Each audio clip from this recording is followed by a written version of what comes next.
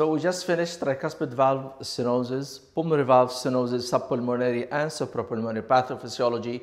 Now we will move to the branch pulmonary artery stenosis pathophysiology.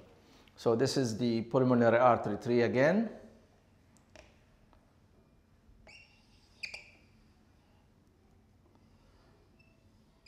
Left pulmonary artery, right pulmonary artery, and the pulmonary valve with the main pulmonary artery. So our area of interest is here and here, whether proximal or distal, proximal or distal. So the branch pulmonary arteries are blood vessels. They are no more cardiac chambers. They do not hypertrophy. They may dilate or become small, either or.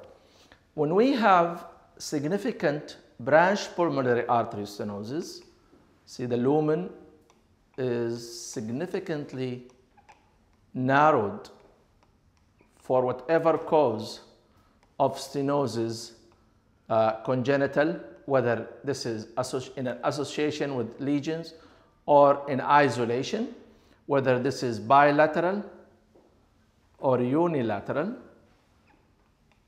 it can affect significantly the lumen where the blood flows. This is what we call PPS or peripheral PPS, peripheral pulmonary artery stenosis of variable degrees. You can imagine so many combinations and so much degrees of such stenosis. And again, I said it could be unilateral or bilateral. Again, we will classify it into mild, moderate, severe, unilateral or bilateral to talk about the pathophysiological effect of such disease. Mild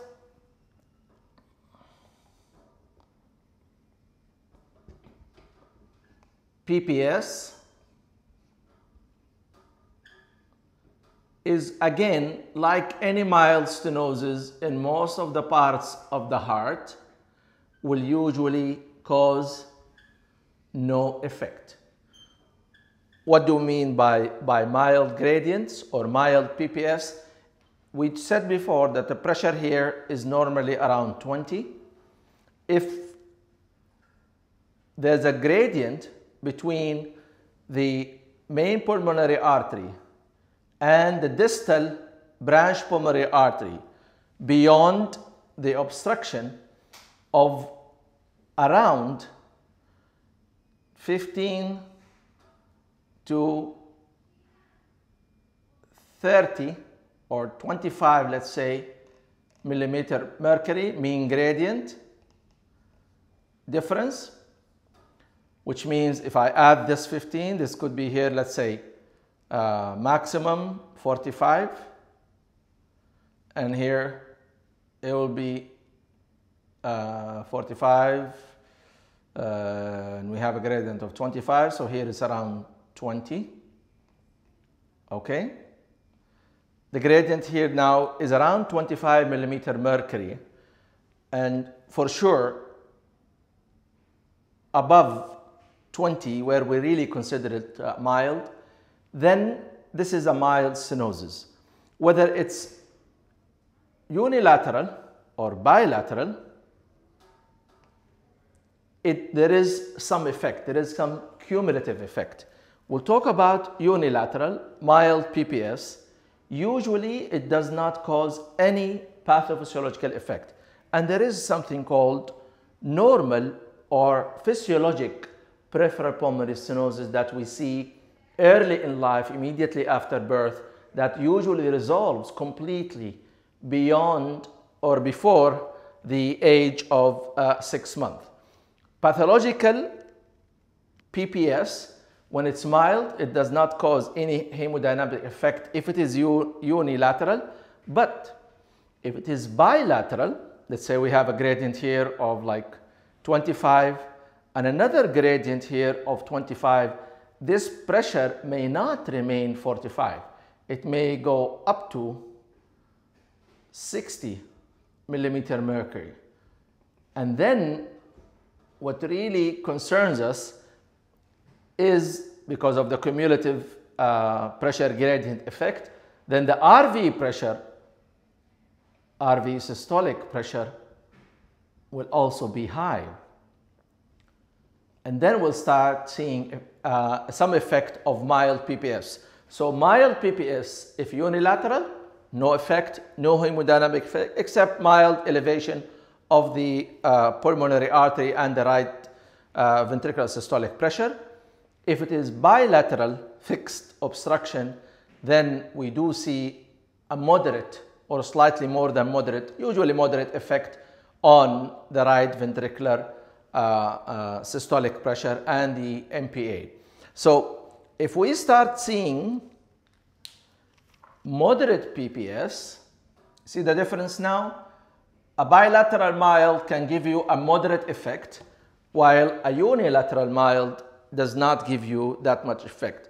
If we said 15 to 25 for a mean gradient difference between MPA and the branch pulmonary artery for mild PPS, what if the mean gradient is anything between 25 to 40 millimeter mercury difference between the MPA and the branch pulmonary artery? So if it is, let's say, 40 plus 20, then this now will become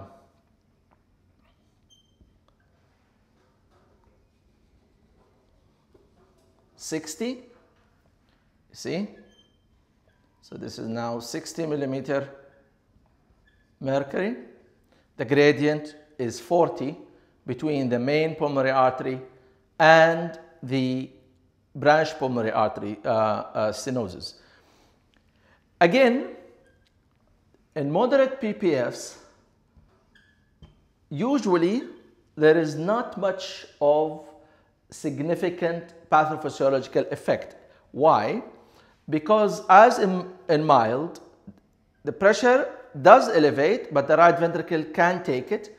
The cardiac output can be maintained, although there is an obstruction. We talked about that having bilateral mild may make it moderate stenosis, and having bilateral moderate stenosis, let's say these two are existing, not just one of them, actually this pressure may even go higher and become above 70 millimeter mercury. And then it's now turned into severe effect on the right ventricle and the pulmonary artery pressure. We have now significant severe elevation because of bilateral moderate stenosis. This is quite important to understand. So I'll say it again, mild PPS alone on a unilateral side with a normal other side usually causes no effect and not much elevation of the pressure, and it is well tolerated, except that the lung receiving that stenosis may be slightly underperfused, not significantly underperfused, slightly underperfused. If we have bilateral mild, we may have a moderate effect on the right ventricle. If we have bilateral moderate, we will have a severe effect on the right ventricle. And that's really what concerns us, because that's the pump that's pumping against this obstruction. And what if we have severe bilateral or unilateral pulmonary, peripheral pulmonary artery stenosis? Then the gradient or the pressure gradient between is anything between 45 millimeter mercury to 60 millimeter mercury. So if we apply that, 20 plus 60, this number will become 80. So again, you start seeing significant obstruction. And if it was bilateral, let's say this is 60 and this is another 60 here, this number can go up to 100 to 120 millimeter mercury. Extremely severe, and that will be the right ventricular systolic pressure. So in PPS, one of the lung, if it is a good lung, if it is good size, if it has no stenosis, it actually can take most of the cardiac output and the pressure, and this will not elevate. In such sense, mild PPS unilateral is asymptomatic, moderate PPS unilateral is asymptomatic, and even severe PPS unilateral can be asymptomatic, although some of these patients actually complain of dyspnea on exertion. And when I say symptomatic, I mean by clinical. And here we really talk about pathophysiological. So let's agree, in mild PPS, not much pathophysiological effect, even on both lungs.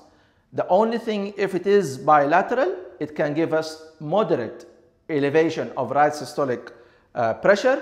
With that, we may have mild right ventricular hypertrophy. We will maintain the cardiac output. We will not have significant end-diastolic pressure elevation, and we will not have venous congestion on the right side. When it is bilateral moderate PPS, then we may have severe elevation of the right ventricular pressure in the range of more than 65, more like 70 to 80 millimeter mercury. Then we do expect right ventricular hypertrophy. We may expect right ventricular end-diastolic pressure high. The cardiac output will be still maintained on the expense of RVH and elevation of end-diastolic pressure. We will not see significant venous congestion or RV failure. When it is bilateral, severe PPS, peripheral pulmonary stenosis, then the pulmonary artery pressure will be extremely high in the range of 100, 120, and in that we will see significantly high, very high right ventricular systolic pressure, significant right ventricular hypertrophy. We will see elevation of the right ventricular end-diastolic pressure. We will see significant venous congestion if it is continued for enough time to give us some sort of RV failure. Not necessarily the florid complete RV failure with zero function, but a form of RV failure with congestion, right atrial dilatation, tricuspid valve will start leaking. We will have tricuspid valve regurgitation. The pulmonary valve will also start leaking. We will have, because of the high pressure here, this valve cannot maintain in systole, in diastole, the elevated pressure, and will also start leaking. And in that stage, it will add to the ventricular hypertrophy. It will add to it ventricular dilatation. And this is really the worst stage, because in that stage, we start losing the strong RVH that can push through a severe obstruction. We will also start seeing the end-diastolic pressure being high, the venous congestion, and that should not be left to reach such a stage. We interfere in PPS even if they are moderate, especially if they are bilateral. So to sum up again, branch pulmonary artery stenosis are usually well tolerated, mild to moderate, and even severe if they are unilateral, because the other lung will take over.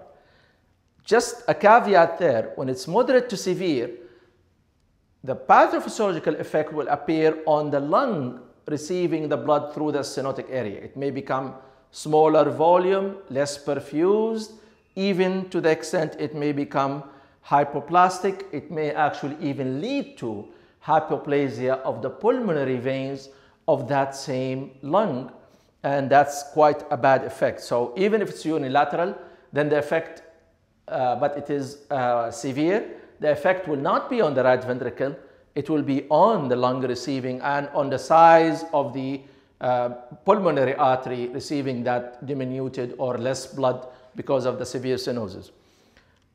The major issue with PPS, it is when they are bilateral. Bilateral, mild PPS will give you a moderate effect on the pulmonary artery, maintaining the cardiac output on the expense of an elevated right systolic pressure with a usually normal EDP and no venous congestion and not much tricuspid valve regurg or pulmonary valve regurgitation. But when it becomes moderate or severe bilateral PPS, then we will have significantly elevated RV systolic pressure and pulmonary artery, pulmonary valve regurg, significant right ventricular systolic pressure elevation, right ventricular hypertrophy, elevation of the right ventricular and diastolic pressure, and late stage venous congestion and RV failure. This is the outcome of PPS in a nutshell, as they say, and I hope I made it clear and somewhat easy to understand. From this, we will move to the next obstructive lesion, but this time we will be going to the left side.